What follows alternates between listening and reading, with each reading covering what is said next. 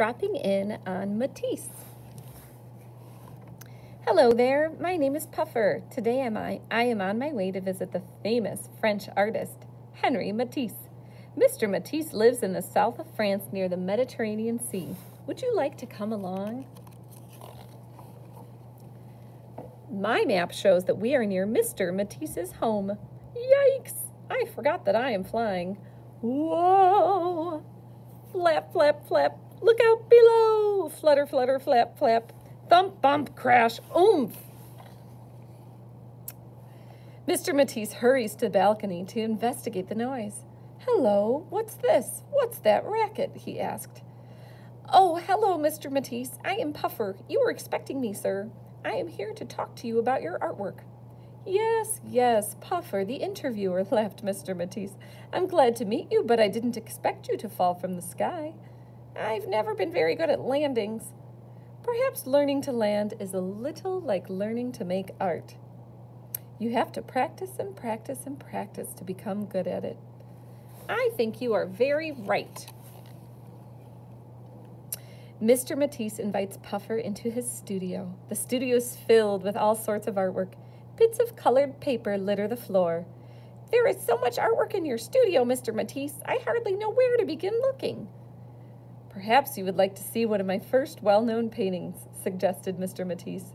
But first, I must warn you that after this painting was in an art show, I was called a wild beast. A wild beast? Why would an artist be called such a thing? Let's look at the painting and you can figure that out for yourself, said Mr. Matisse. That would be splendid.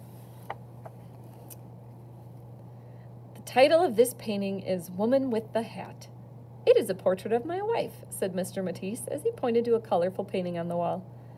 Woman with the Hat must have been quite a surprise to the people who first saw the painting.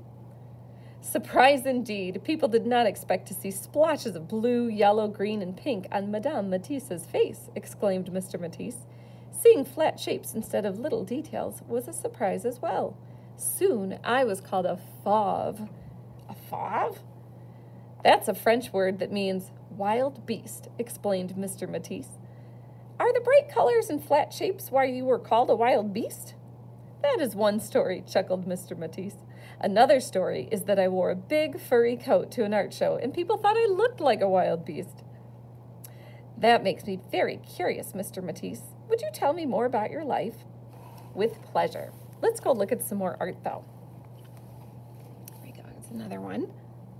Do you see harmony in the painting Goldfish? Asked Mr. Matisse. Harmony? Isn't that a word used in music? Harmony is a word used in art and music, explained Mr. Matisse.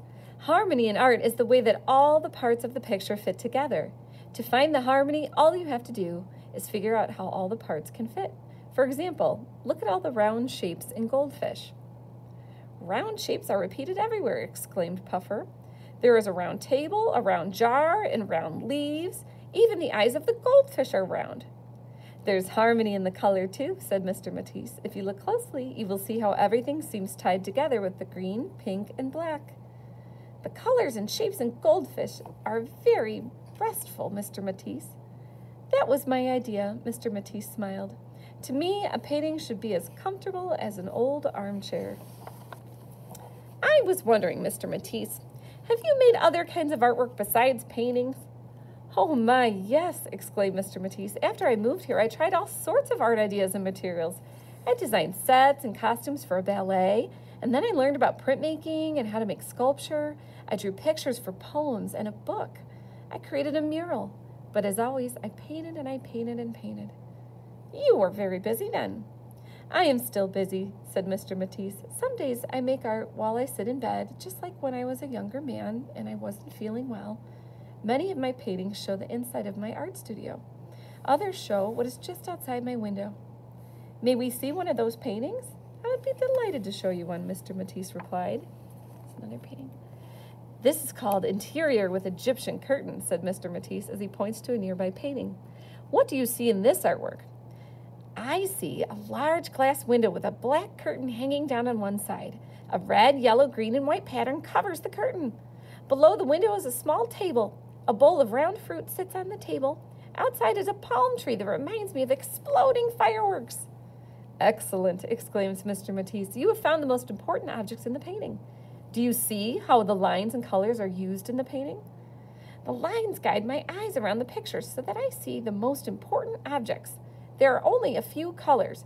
Having black next to the other colors makes them seem very bright. Exactly, said Mr. Matisse. What about the space in the painting? The space is a little mysterious to me. I cannot tell how far away any of the objects are. Mr. Matisse smiled and then asked, all good artwork should have a little mystery, don't you think? I'm going to skip over to a cutout. Mr. Matisse shows Puffer a special work of art that is different from anything Puffer has ever seen. The title of this work is Les Condomas, said Mr. Matisse. It is what I call a paper cutout. A paper cutout? What's that? Paper cutouts are my own art invention, Mr. Matisse replied. I cut shapes from painted paper and then carefully paste the shapes to the background. I see that every line, color, and shape in Les Condomas is in just the right place, Mr. Matisse. I plan each paper cutout as carefully as my paintings, Mr. Matisse explained. Do you see that Les Condomas is about the circus? Yes, I do. The two yellow shapes are acrobats who leap from their trapeze bars. Below them is a safety net made from black squares and rectangles. You are a good art observer, my friend, exclaimed Mr. Matisse. I have made many paper cutouts. Would you like to see another? I would.